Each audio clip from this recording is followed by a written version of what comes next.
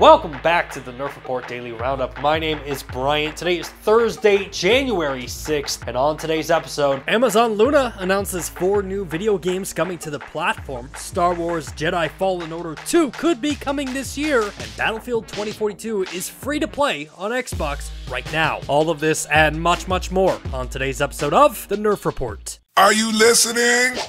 First up today, Amazon Luna has announced a bunch of new video games coming to the cloud gaming service for the month of January, with games like Rainbow Six Extraction and Monopoly Madness joining Luna's Ubisoft Plus channel. Kine will be arriving on Luna's family channel, and Hoko Life is now available for all Luna Plus subscribers. 9to5 Google has confirmed that Android TV and Google TV has grown to 110 million monthly active users, which is up 30 million users since May of 2021. On top of that, Google confirmed that they are actively working with 7 of the top 10 TV manufacturers in the world to embrace Android and Google TV in some sort, which the only reason we're talking about this is it could be huge news for Google's cloud gaming platform Stadia, which has already found itself home on several TVs like Samsung, TCL, and LG. Battlefield 2042 is now free to play on Xbox until Sunday, January 9th for all Xbox Live Gold subscribers. The ESA has confirmed that this year's E3 will again be online only, with the organizers stating concerns over the COVID-19 pandemic causing this decision. Industry analyst Jeff Grubb revealed on the latest episode of Grubb Snacks that a sequel to Star Wars Jedi Fallen Order will be revealed this year, some point before E3, and there is a solid chance that the game could launch in late 2022, but it is more likely to arrive in early 2023. A VR version of Avicii Invector will be coming to the Oculus Quest 2 on January 27th. LEGO has announced a new partnership with another video game giant, this time in the form of Sega, with the company creating a new Sonic the Hedgehog Green Hill Zone that is available right now for $69.99. PlayStation's Ghost of Tsushima has officially sold 8 million copies. Apex Legends dropped a trailer for the latest in-game event, Dark Depths, which will add new cosmetics, a new arenas map, and much more. Apex Legends Dark Depths will begin on January 11th. The Video Game Chronicle is reporting that a PlayStation 5 remake of The Last of Us is nearly finished and could be releasing in 2022, with the article quoting industry analyst Tom Henderson, who has heard from multiple people that a Last of Us remake is likely to release sometime in the second half of 2022. And finally for today, Elder Scrolls Online will be announcing their next chapter filled with DLC and much more at their upcoming global reveal taking place on January 27th. Well, that wraps up today's top headlines from the world of gaming. If you want more daily gaming news in your life, make sure to support our channel by subscribing to the Nerf Report right here